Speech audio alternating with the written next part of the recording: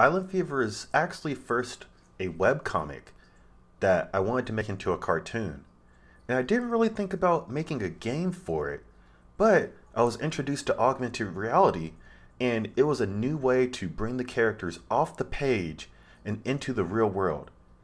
It's literally the best of everything because you're able to have the characters exist as if they're real. It literally changes the game for storytelling. And with Unity, you're able to create all this all in one package using a whole bunch of different softwares that allow you to render things in real time. And so think of this as part comic book, part animated series, part video game, and part immersive experience. As a digital creator, that is the most empowering thing because I don't have to compromise. I could literally take any idea that I have and I could incorporate this into the project and you experience it the way I intend you to experience it. Life goes up and it goes down.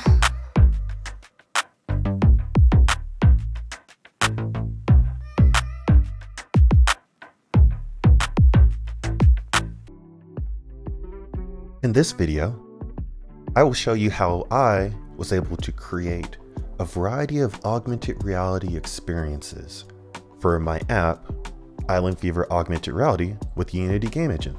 And so what we're talking about is really how to set up a scene with Unity and Vuforia by creating a scene template for a variety of augmented reality experiences using Unity and the Vuforia SDK. And so this could be either ground plane or image tracking. At the end of this video, you'll have an understanding of the basics of augmented reality and how it works with Unity and Vuforia SDK. How to create a scene template for augmented reality with Unity and Vuforia. First, open Unity, create a new scene, download the Vuforia SDK from the website, import the package into the project, agree to all the boxes and wait for it to import, open the Vuforia configuration settings and add the license key. In the Vuforia License Manager, select Get Basic License, name it, and select Confirm. Select the license, copy the code, and paste it in the project. In our scene, add an AR camera, delete the main camera, create an empty object for ground plane and another for image tracking. In the ground plane empty, add a plane finder and ground plane stage. Add the ground plane stage to the plane finder anchor stage and uncheck duplicate stage. Under ground plane stage, add an empty for AR content. Under image target, add an image target game object and add an empty for AR content. Save it as a scene template. Give it a title, description, and preview image. Go to the scene menu to see the AR template scene, and voila. That is how you create a scene template in Unity and Vuforia for augmented reality.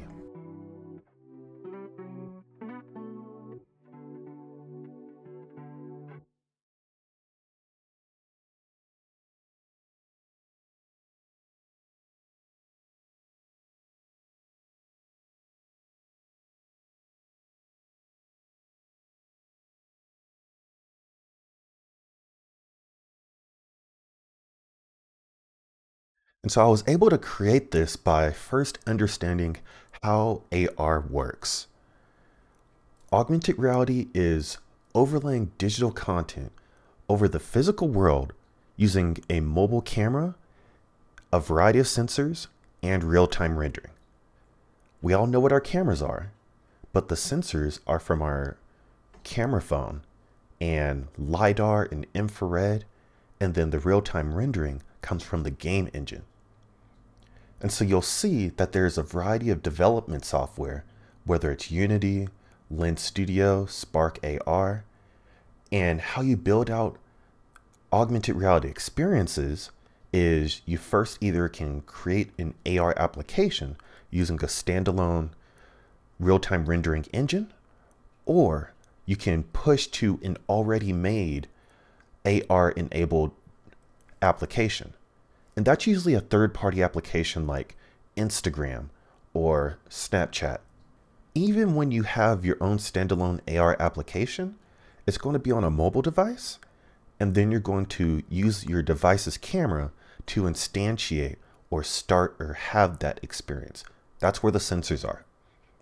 And so you look at a surface that you want to augment, and it could either be the ground, it could be image targets, which are pictures, or it could even be your face, and then you experience that augmented world. And so it's combining the digital world with the physical world in this seamless experience that you can see on a screen and you could share with your friends. And so when you're talking about building AR experiences, it's all about first understanding what is the experience you want to create. Does it involve animation? Does it involve music? Does it involve art? AR experiences are umbrella terms for a variety of different things that often come from other industries. And so once you have your idea of an experience, you go to figuring out what development platform you want to use. Whether it's Unity game engine, Spark AR, Lens Studio, or any other web platforms that you might find on the internet like Artivive.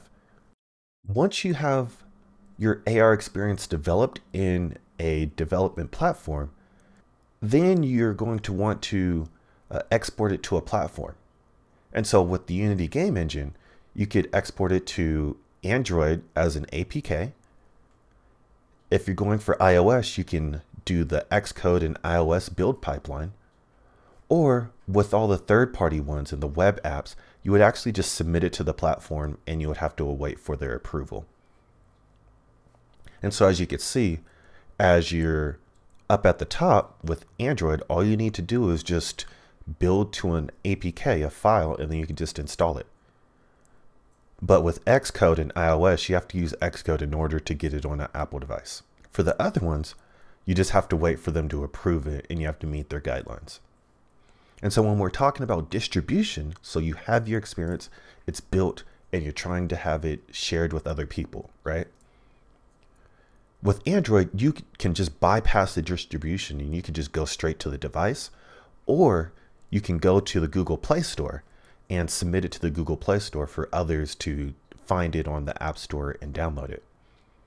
When it comes to iOS, the only way that you could get applications on iPhones and iPads in terms of distribution is if you go through the App Store. So you have to submit to an App Store. There's ways around that, but we're not going to talk about that because, you know, it's hit or miss sometimes. It's not necessarily scalable. But then if we're talking about going from Spark AR, you have to get approval and then you're able to experience it on Facebook and Instagram. With Lens Studio, you get approval and then you experience it on Snapchat. And then all the web platforms, you get approval and then you'll have it on their third-party applications. And so when we're talking about devices, for Android, it's the smartphone or a tablet. For iOS, it's the iPhone or the iPad. And with the third-party applications, it can be either a smartphone, an iPhone, or an iPad. And so ultimately it comes down to having a mobile device for AR experiences. There's ways to do that with headsets, but those are often pretty cost prohibitive. And in terms of development, they're really limited. And so the pros of going the Unity development route and going with an Android-based development workflow is that you have full control over the distribution and the development. You don't need any approval, but the con is that you're responsible for almost everything in that development process. The pros of going with iOS is that you have full control over the development, but the con is that you must build with an Apple device and you must use the Apple App Store for distribution, and it requires approval. And so you have full control, but you have limitations. When it comes to the third-party workflows, the pros is that it's really easy to distribute and it's the most accessible. A lot of people have Snapchat and Instagram and it will be guaranteed to work on their devices. And you don't have to go through an app store. The con is that it requires approval and the tools can be limited in terms of development. And so when you're not working in the Unity game engine, you're not necessarily able to create the type of experience that you want to create. But you're able to share these experiences very, very easily once you finish them. And so what is the AR development pipeline? So first, you have your 3D animation and augmented reality and all these plugins and everything. Uh, you'll have the SDK, you have the 3D animation, and then you'll have your game engine. And so you pretty much use the game engine to combine the 3D animation and the SDK. And then you build to a device, which can be a smartphone, iPhone, Android phone, anything like that. And then once you have that experience built, you're able to put it on a device and experience that augmented reality situation. And so you have the content, you have the engine, you have the device, you have the experience. That is how it works. And so you may have heard me mention AR SDKs. AR SDKs are developer kits that are for augmented reality. Out of the box, Unity doesn't do a lot of AR stuff, but it's capable of doing that when you essentially add a plugin to it to improve its capabilities. And so some of the common AR SDKs for Unity, or in general, are AR Core, which is Google's AR development kit. We have AR Kit, which is Apple's AR development kit. We have Vuforia, which is a very high yield, easy to use, cross-platform developer kit. And the pro of this one is that it's easy to use, it requires minimal coding knowledge, and it's the best for image targets. And it can test with the webcam, and they changed their licensing now to where you're able to add to the App Store free. And it works for older devices that aren't available for pre-AR and Kit and AR Core. The con is that it can be limiting for experienced developers. And so if you want to do some out-of-the-box advanced stuff, you may not be able to do this with Vuforia as easily.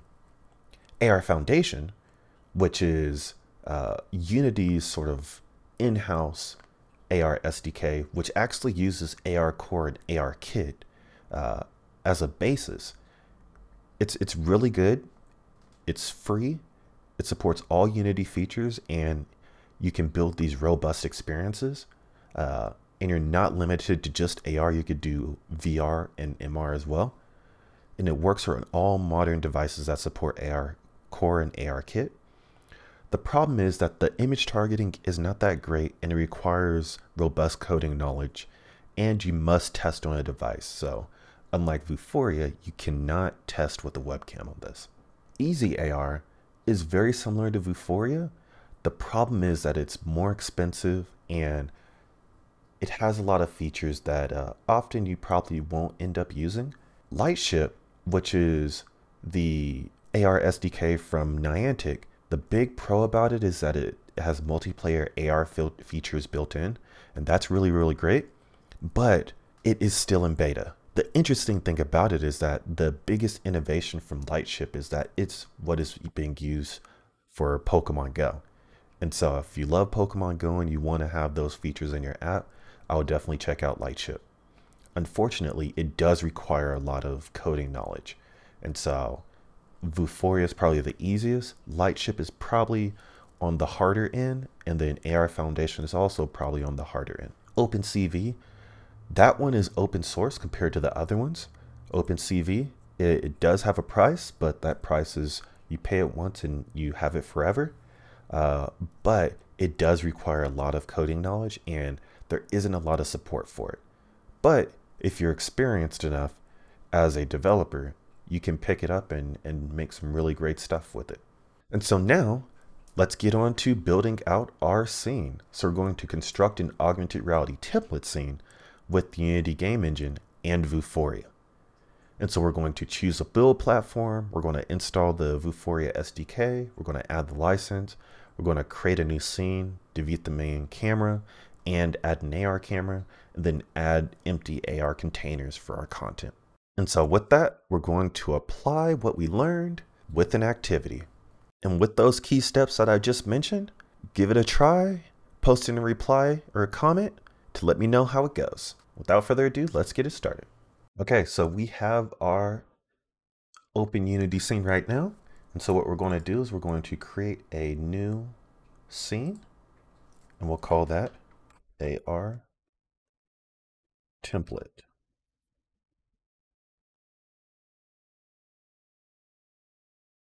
And we're just going to open that scene. Then we're going to go to the website called Vuforia. We're at the developer.vuforia.com website, and this is where you get the Vuforia engine, or the SDK that we'll download. You just go to Downloads, go to Add Engine, you'll just log in, agree, and we'll save it in a folder. Once it completes, we go back to our Unity project, and we'll go to Assets, Import Package, Custom Package. We'll find where we put our AR SDK, and we'll add it. We want to import it. Click Update.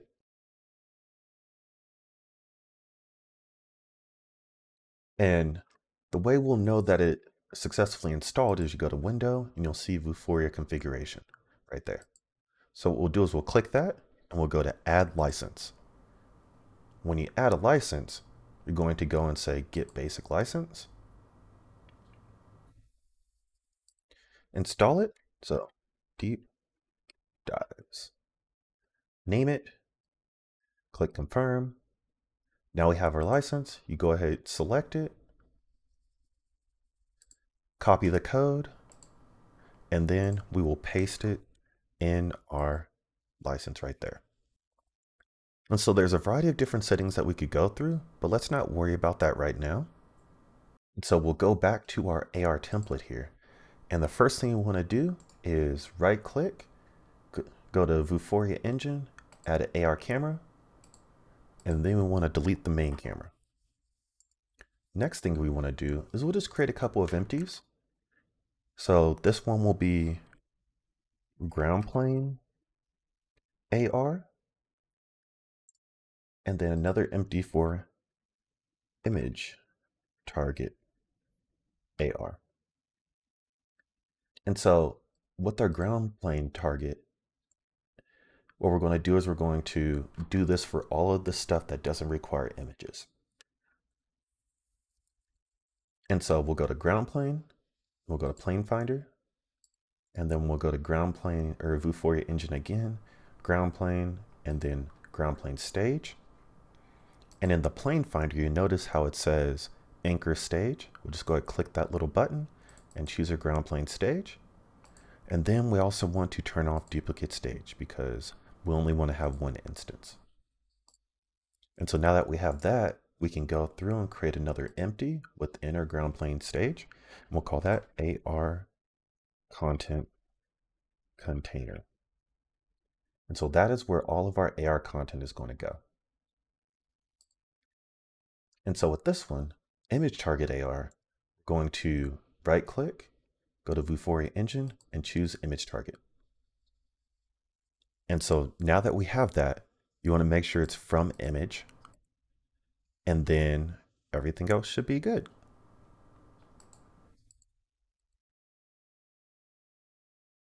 And so then we'll go through and the same thing, we're going to do AR content container like that.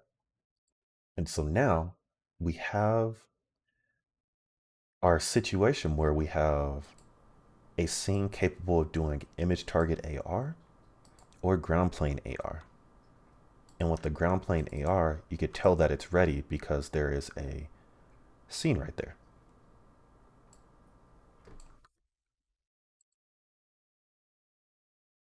And then you could tell that there's image target AR because there's an image target right there. Perfect. So now we could go through and say save scene as template or save as scene template. And we could say AR Vuforia AR template like that. And so now we have a template that we can create a lot of different things from.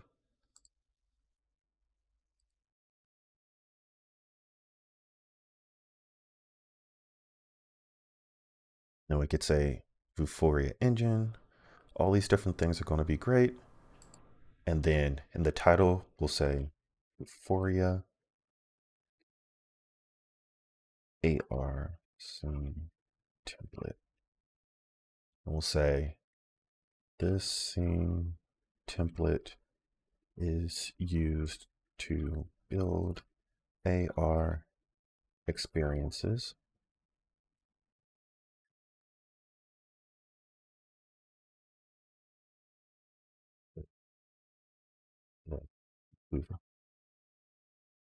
Vuforia SDK.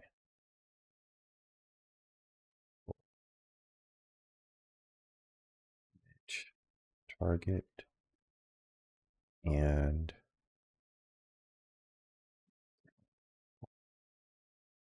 tracking. Like that.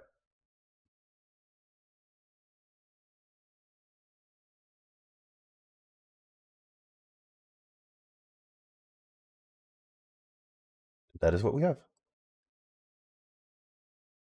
So now that I got everything, what I'm going to do is actually go to my template, and I want to actually make a preview picture now. And so what I'll do is I will use, instead of AR camera, I'll use the game view, and then I'll go through and make this landscape.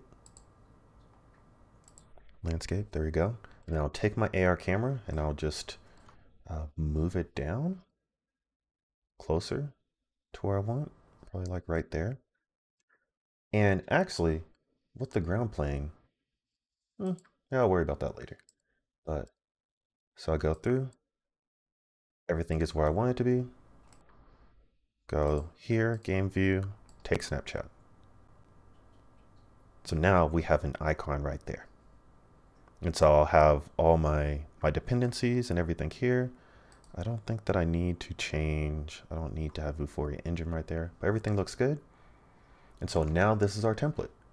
And so what we could do to test it out is we go to new scene, and you'll see here we have our Vuforia AR template. We have an empty, we have a basic built-in, and we have a new one right here. So I can hit create and go to scenes, and I could say AR template 2, save it.